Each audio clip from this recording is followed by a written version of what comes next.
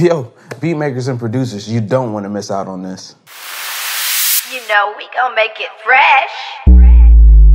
Gone are the days of making music and hoping that the bag is just gonna come to you. But it is more possible now than ever to go get the bag. First thing you need is a website.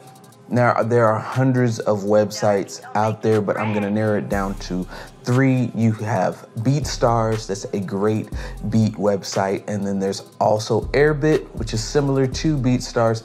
And then there's Bandcamp. With BeatStars and Airbit, you can actually sell your beats, create licenses, also have sound packs, sound kits, you name it, you can do it. There's also publishing for YouTube. So just in case you have a Type Beat channel, you can actually have a YouTube content ID and make money from it, as well as have a BeatStore Pro page that's personalized just for you, the way you like it and how you can do it. Well, BeatStars and Airbit is completely free, but you don't get all the jazz that you think. With BeatStars and Airbit, the free version gets you 10 beats, maybe a sound kit, and a lot of limited situations. But for $20 a month, you can actually unlock every feature, and on top of that, be enlisted in the pro page. So now, instead of sending people to a generic website or the marketplace, you can send people straight to your pro page. Now with Bandcamp, it's great and it's awesome, but you have to do everything by yourself. It's perfect for the artist who really doesn't like distribution and the way that it's paying. You get the percentage that you need, I'm talking 100%, of the actual price of the record, of the actual price of the whole entire song. Beat makers also get in on this as well. There's no licensing, so you have to do that by yourself.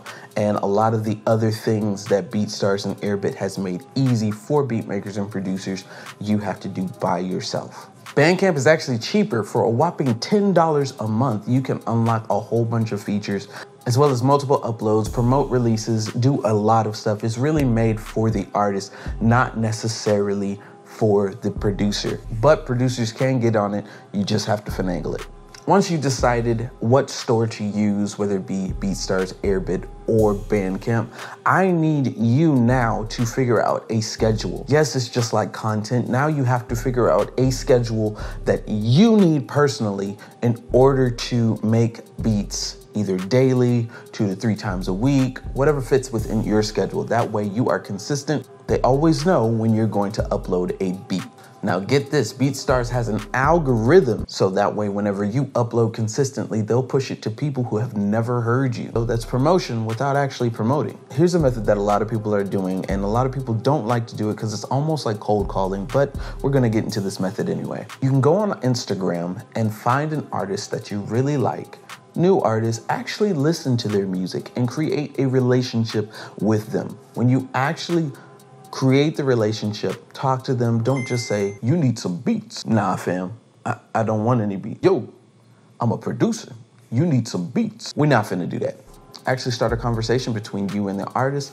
Actually listen to his music and talk about how you like his music.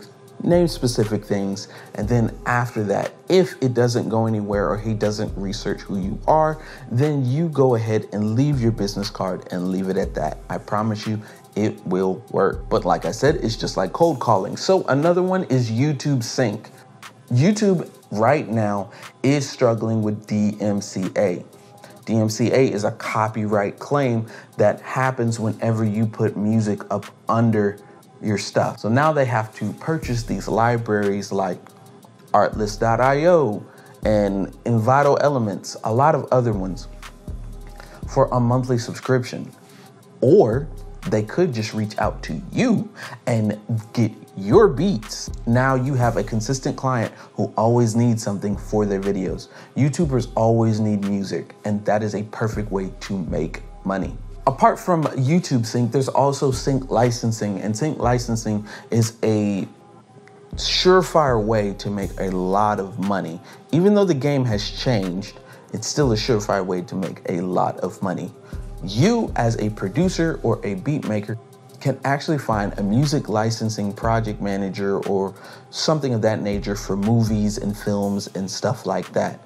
And on top of you doing that, they'll pay you for a crap load of beats just off the cuff, because they always need music. They always need something new. Now for the YouTuber, you can actually give them a tack of 10 beats for $60 to $70. That's actually kind of cheap, but it's 10 beats that they can use on the regular. They don't have to pay a subscription. For the sync license, that one you can actually charge whatever you want. And they'll actually pay for hundreds of beats, not just 10. Put down in the comment section below what method you're gonna use. I would really like to know. And if you really want to know about how to actually start making beats with the right equipment, go ahead and click this video right here. I will see you in there.